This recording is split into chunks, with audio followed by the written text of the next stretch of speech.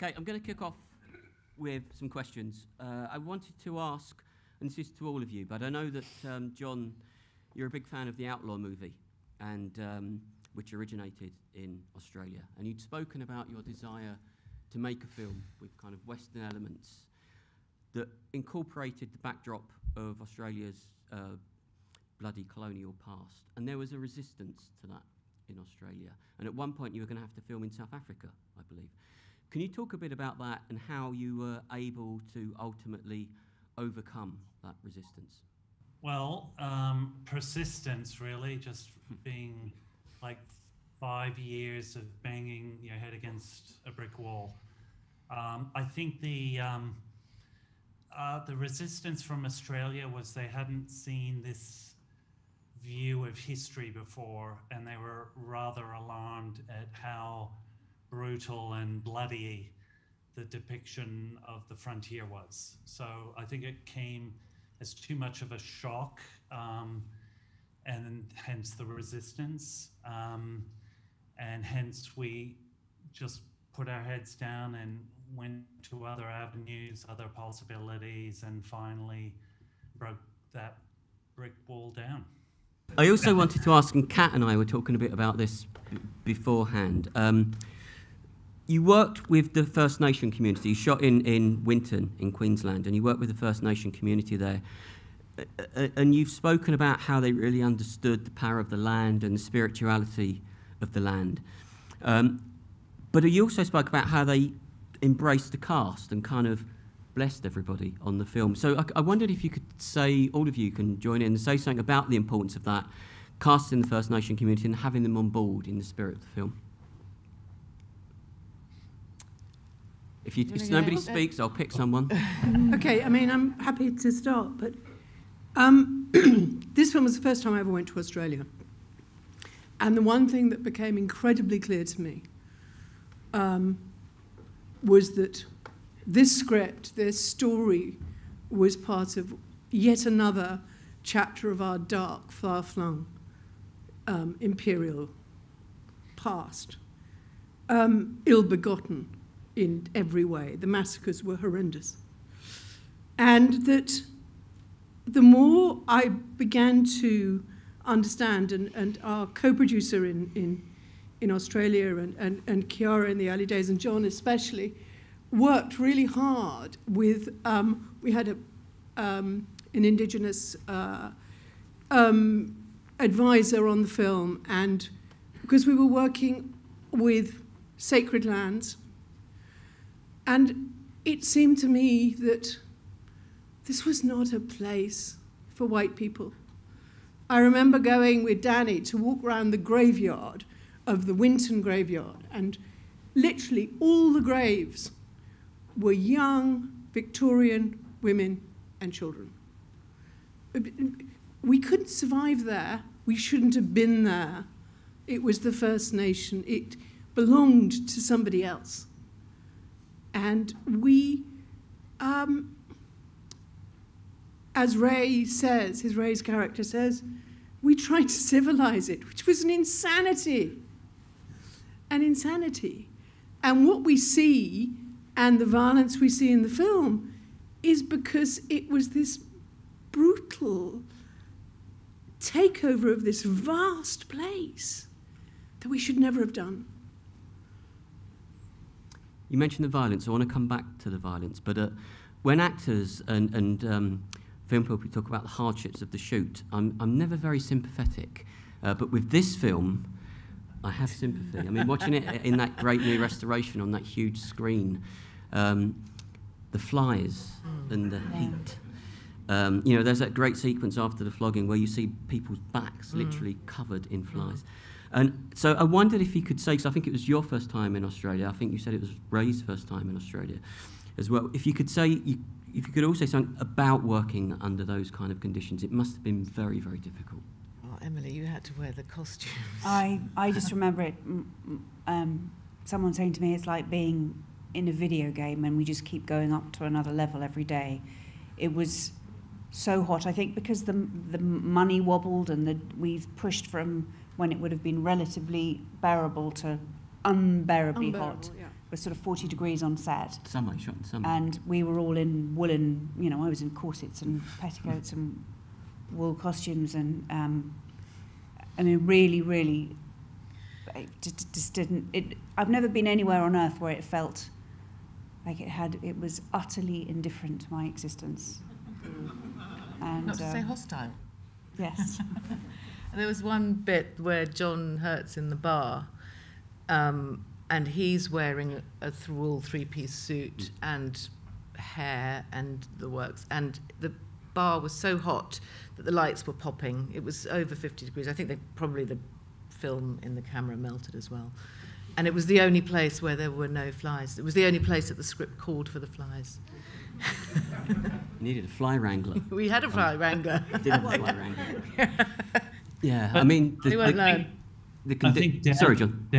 I think Danny actually learned to love the flies. I got the impression.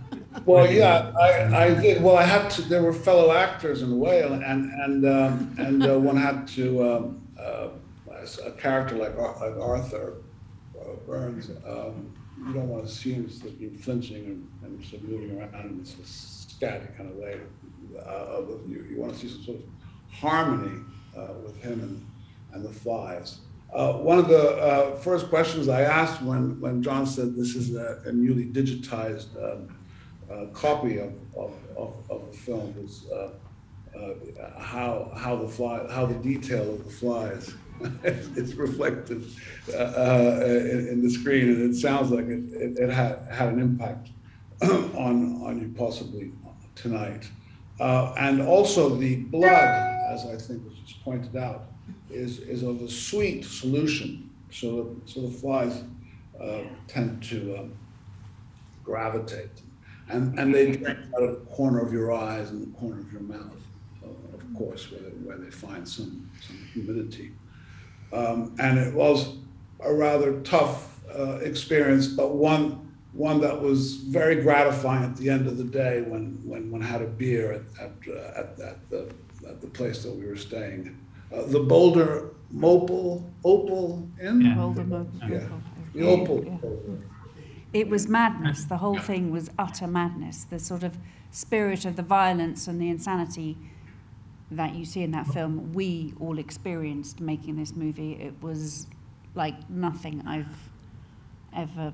It was really insane. Did you need counselling afterwards? Do you all remember Ray Winstone and Ray, your beautiful reaction to the flies? Do you remember that one? When you enlighten me, John. Because I probably had several. You started hitting your own face and cursing and screaming. Do you remember? Yeah. Yes, I think that happened a few times. The thing for me was, I remember, we had to take loads of water in. It was a litre every kind of half an hour or something. And I thought I'd drunk enough water. And I was sitting on the horse, and I had to go from A to B. And I knew where I had to go, but my body wouldn't allow me to do it. My head had completely gone, and they had to stop the horse from going off. And I'm quite a good horseman, I know how to ride a horse. And I'm quite unaware about the situation I was in, and I was taken off the horse and sat down and then drank another litre of water. But it just kind of crept up on you, that heat. I saw amazing things. It's an amazing country, Australia. I think it hadn't rained for 5 years in the place we was in. It was something like that. Yeah. And one night a deluge came down and we had a flood, and I woke up the next morning and the plants had grown something like 4 to 5 foot. And instead of the land being red, it was mauve with plants as far as the eye could see. I may be exaggerating slightly, but I've never seen anything like it. It's quite an amazing country. I think probably one of the most enjoyable jobs I've ever worked on, and educational as well. Danny, I wanted to go back and ask you about your character, because watching it again tonight, like a lot of the characters in the film, there's such a contradiction, because you appreciate poetry, you appreciate culture, you talk about the beauty and the spirit of the land, but don't take this personally, you're a savage. A very bestial savage, described as a dog. But was it enjoyable to play someone that had both of those elements within them? You know, the barbarity, but also the appreciation of beauty. Well, yes, it was enjoyable. Beautifully written by Nick Cave, and yes, I think you described him correctly. He's a sort of cosmic psychopath who has a morality. The morality is quite, in a way, pure. In contrast with Ray's character, who's trying to civilize, in a sense. Also, I guess Arthur Burns being Irish is something that speaks about that subject, that very subject. His alliance with his brothers is strong, and that he be killed sort of in sort of Cain and Abel-esque way by his brother who loves so much is also poetic. It feels very Nick Cave. It feels very much like a ballad in a sense. So yes, great fun to play that character, and encouraged by John to keep him violent when necessary. By the way, Nick Cave and Warren Ellis send oceans of love to you all. They couldn't join, unfortunately. I'm going to come back to those two. But I wanted to ask, because you mentioned Ray's character, Captain Stanley. Ray, for you, for me, I think that you always excel when you're playing these characters that have this real edge, you know, these kind of outsider figures. And again, as with Arthur Burns, there's this massive contradiction in Captain Stanley, because his love for his wife, Martha, is very, very deep. You know, he has this idea of civilization and civility. But it's him that sets in motion this terrible, immoral action which drives the film, the proposition of the proposition of the title. Again, is that kind of duality as an actor something that kind of you find easy to tap into? I don't know is the easy question. I Okay, really moving don't know on very how to answer swiftly. that way, because it's, I'm always kind of perceived as the bad guy, I guess, you know, but I always try to find something else within the character. You know, the man's British, he's there working on behalf of the British government to actually civilise the land. And as Danny said, there's the English to Irish problem. That's always going to be that kind of, I don't know, the logheads, they're always smashed together.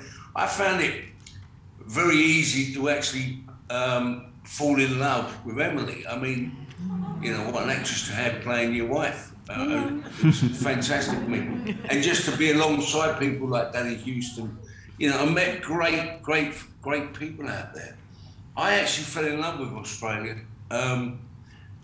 And I kind of feel that I'd have probably been one of the rebels if I'd been around at the time. You know, but to play Captain Stanley as an actor, it was all kind of there on the page in a way. You know, the first thing I said when I read Nick's script, well, is this a one-off? Has he just been lucky and wrote something that we can kind of delve into and understand and feel? And then I read a couple of more of Nick's scripts, and I realised that the man's a very, very clever writer. You know, so as an actor who had never been really to Australia before and didn't really understand it, I've been to America. It's a kind of a different place completely, you know. It was on the page, and then you've got a director like Johnny Hillcoat who allows you to bring stuff to the table, you know, and allows you to feel as a working actor that you have something to give, you know, ideas. And as I say, it's a long time ago we made this film, so it's very hard for me to tap back into it, really, you know. I think you'd have enjoyed seeing it. Enjoyed it. You'd enjoyed seeing it tonight, because Yeah. it looked terrific, and I know that John and the cinematographer Benoit have been involved in the restoration. It does look incredible, so terrific job done all round. We've mentioned... Absolutely, yeah. Sorry, Ray. We've mentioned Nick Cave and Warren Ellis, and John, you collaborated with Nick on Ghosts of the Civil Dead, which I would love to be able to see again. I know there's rights issues with that, and you've collaborated subsequently. My understanding on the proposition was that Nick wasn't originally going to write the script. You were going to work with him. He was going to flesh out some ideas. And then as expats living in England at the time, you managed to persuade him. How did you manage to persuade him to come up with something which is very unique, I think?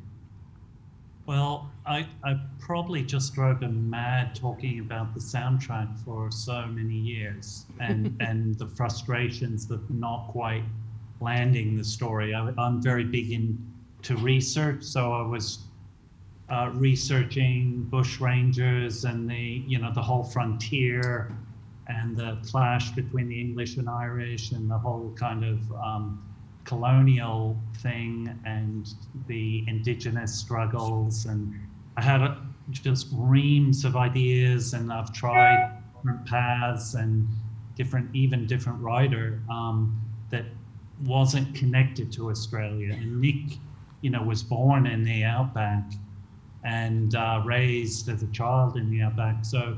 And his lyrics in his songs have very visual narrative characters. So just by virtue of discussing it for so long, he got so fed up.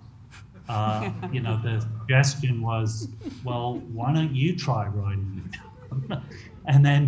and it actually started as, okay, just do an outline, just do a little, a little story, a short story, and we can get a proper script writer, screenwriter in to embellish it and do dialogue. And once he started, you can always count on technology to let you down. And I'll just add one brief thing which John will remember here, where it took us a while to get this financed, this film, as I'm sure you can all imagine. And there was one point when Nick turned around to Kiara and I and went, I've done a whole album and a world tour and you haven't even got this film funded. He was right.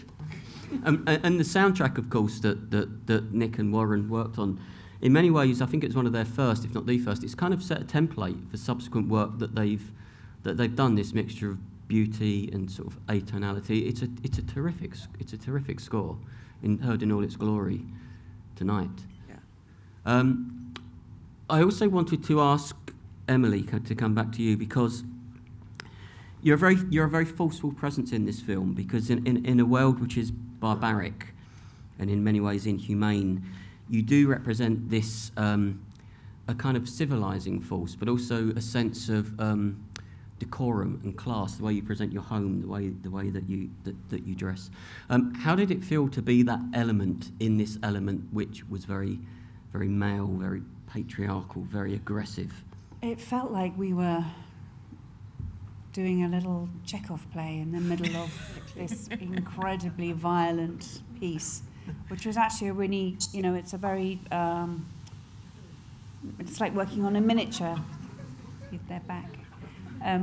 It's like, it's very precise, detailed, gentle.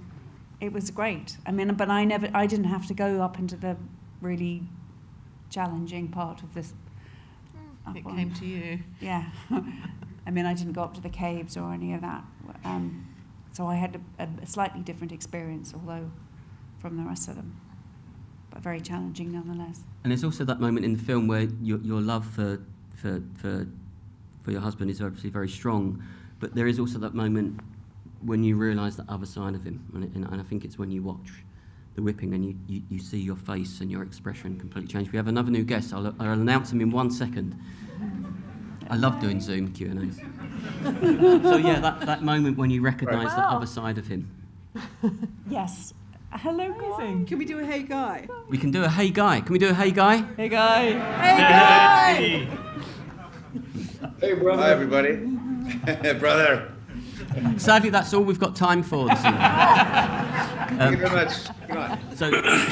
So sorry, you were saying about that moment when you kind of recognise this other side of him. Yes, I think she's very. I think that she's very driven by her sense of moral outrage, and anger, and wanting retribution. And then when she's actually faced with the flogging, she realises she's probably been part of something terrible, but they become incredibly isolated because of what he's done and the way he's set this situation up, and they're just marooned together with a encroaching catastrophe. Yeah. Storm is coming. Yeah. Hello, Guy. Thank you for joining us. Pleasure. Thanks for having me. Bit worried about your timekeeping, but we'll let it pass this time. We've been talking about some of the characteristics. You know, we've spoken about some of the elements of Danny's character, some of the elements of Ray's character and Emily's character. Watching the film tonight, there was something which really struck me about a moment that you do in the film, and it's when you go into the household where the massacre took place of the Hopkins family, and you take your hat off. And I hadn't noticed that moment before, and it strikes me that the character of Charlie Burns, of all the characters in the film, is perhaps the one with a strong sense of morality, which seems like quite a twisted thing to say given his actions. But he seems to understand family, but he also seems to understand the need. I'm sorry you've come into this question. He seems to understand the need to put an end to the violence. He says it has to stop to Arthur at the end. This has to stop. Was that interesting to you, these kind of different elements of your character, and the fact that you had this capacity for violence, the love of family, but you seem to have a sense of morality that maybe some of the others, apart from Emily's character, maybe lack? Absolutely. I feel that that the point at which we find all of our characters in the film, but from a personal point of view, the point at which we find Charlie in the film is really at the end of the tether. I feel that everything that the brothers have experienced, everything that Charlie has experienced up to this point, has sort of wrung out everything that involves and delves into morality and the question of love and connection and all of those elements that keep us moving forward as human beings, as well as the extremities of the opposite end of the spectrum, being utter violence, being survival, stopping at nothing to get what one needs. And I think that for Charlie to be able to even answer the question that Ray proposes at the beginning of the film, it's got to a point, I think, for Charlie where I think there's no question anymore that morality has to be the winning and driving force. And so if it means having to take out his brother, as you say, having to end this, however it is, if it means taking all three of us out, however it has to manifest, I feel that he's reached that nth degree. And I wanted, when we started the film, to find a character who looked and felt as if they'd been through every possible and conceivable horror, that meant that he was almost sort of numb now, numb to the to what was possible, what this world even meant. And I think for a character who is numb to be able to walk into that house, as you point out, and take off his hat and still be moved by the horror that one man can do against another, just reminds him and just tells him that really the only way forward for the human race is to answer to morality. So there we see Charlie just on this sort of almost drifting through this story as the sort of moral centre, I guess. So yes, it was very appealing, very interesting to me to do. The thing that was interesting also, once we got on set, I mean, when I read the script and I spoke to John about the film and it was being sort of put together, it made a great deal of sense. There was no question about it making sense. And then all of a sudden when I got on set, I actually had no idea how to play this character, because I realised that I was so taken by the bigger picture. But that when we got on set, I thought, oh, I don't even know who I am in this, how I move, what do I sound like, who actually am I? So it was quite a strange experience to start actually filming the film, because, you know, and of course once we all got together and, you know, really started to sort of rehearse and get feet on the ground, and then it sort of came sort of became apparent. But I was really surprised that I was so taken and so moved by this story. Unlike other films, perhaps, where you're taken by the story, but there's a really clear picture of what it is as an actor you're going to do. Whereas this, I really sort of went, oh gosh, I have no idea what I'm going to do.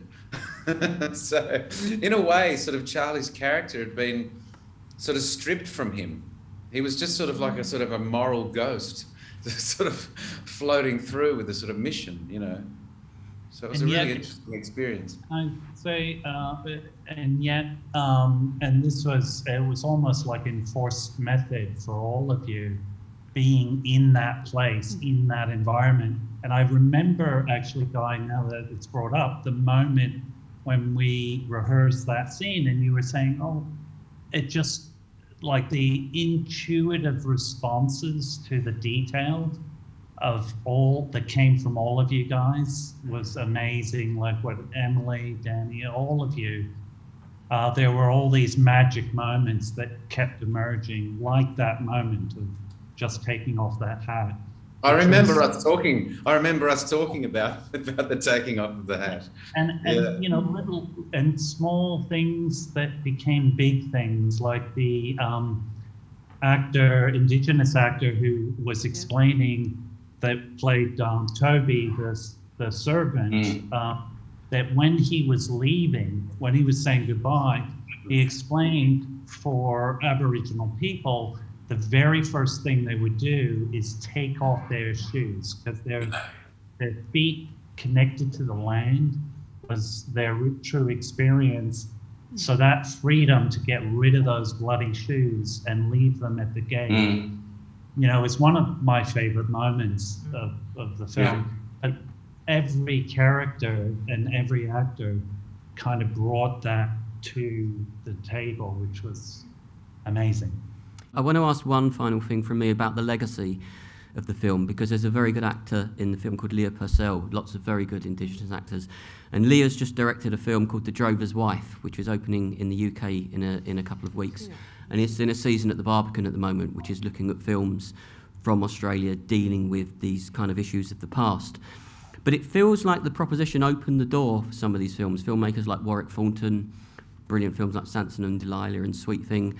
It seems to have really, despite the hardships that you faced to finance it and get it made in Australia, it seems to have really had a legacy. Is that something that you've all noticed and which is important to you? Of course. I mean, Leah reminded us that it was the first film in history in Australia to have an actual contract between the Indigenous community.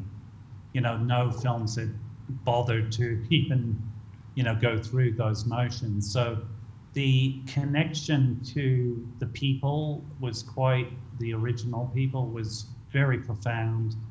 And I think all of us, a real eye-opening experience that, you know, and we were blessed with the late, great David Gulpilil and Tom E. Lewis, who are just magnificent, you know, were magnificent actors.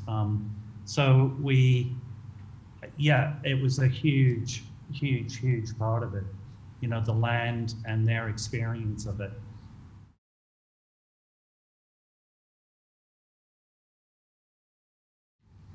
You mean as far as the sort of the massacre and the representation of Aboriginal? Yeah, I mean, I think for people in Australia, they may have had a sense, but I think in a wider global sense, that there may not have been the same recognition that some of these things took place. Well, to be honest, even in Australia, you know, when you not so much now, but when I was at school, when you do Australian history in school, it starts from 1788, and it's all about the success of Captain James Cook and what came after that. A lot of the way in which Aboriginal people were treated by white people is swept under the carpet. And so I think probably, you know, not just our film, but films that you talk about that have come, Warwick Thornton's films, etc., that have come afterwards, as well as, you know, as well as political sort of positions and statements and things that have come to the fore, have been extremely educational for Australian people, particularly in this last 20 years.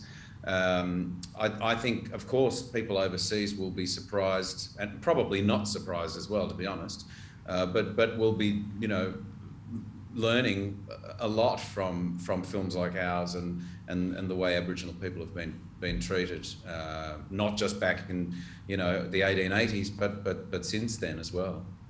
I think that's one of the great things about film, isn't it? It enables us to better understand our pasts, to maybe try and make better futures.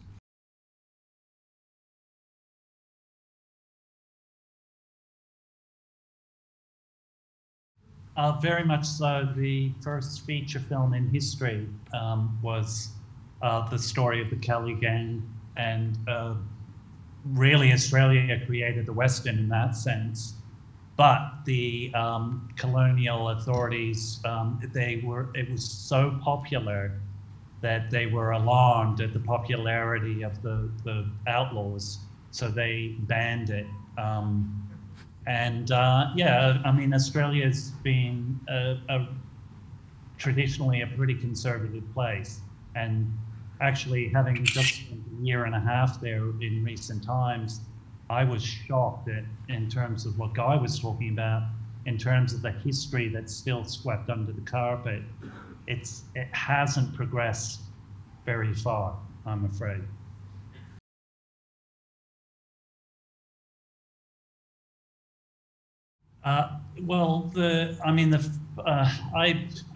Having been both a victim and a witness real violence, it's something that's there's an always messy, chaotic part of it, and a shockingness to it. So I just wanted to be as matter of fact and trying to, you know, not pull any punches, like just be very upfront and honest about it, because, and I think the key is the aftermath of violence too, and this film is all about that, is to the consequences, because I guess I have in time realized there's the ethics and morals behind all of this stuff is, I think, hugely important, and this film really explores the, you know, the actual emotional and moral and ethical issues with violence, and the after, you know, it's not just the sensation of the in the moment, but it's actually how people react and deal with it after the fact. And that's sort of the reverberations of it, isn't it? It isn't just the pain or the physical injury that somebody feels, but it's one of the things that John spoke to us about a lot prior to doing the film, this sort of, that often violence is sort of short and sharp, and it takes you unaware, and for a lot of people, I think they don't even realise what the injury is until later, and so we see the injury, but we don't see the weeks and months of trauma and the sort of the ongoing psychological effect, which is, I think, is what, to speak on your behalf, John, is what you really were keen to sort of portray in the film. And I think, personally, I think a lot of violence in films is sort of left, it's treated more as a kind of a piece of excitement that then sort of has no ramifications. It's something to make us jump out of our seats. But I think one of the reasons, going to the person who asked the question, you know, the violence in this film stays with you, as violence does in your life. It stays with you. I mean, you only have to see the most minor sort of altercation and it can stay with you for weeks. And so, to sort of point out what John spoke to us about, it really was honouring, I suppose, the truth of the effect that violence has on us. And so, in a way, you know, it comes back to my first answer when I arrived late, and my apologies for that. That I think we find a man who really is, he's sort of numb to the amount of violence that he's experienced, but he's just so broken from it because it takes its toll.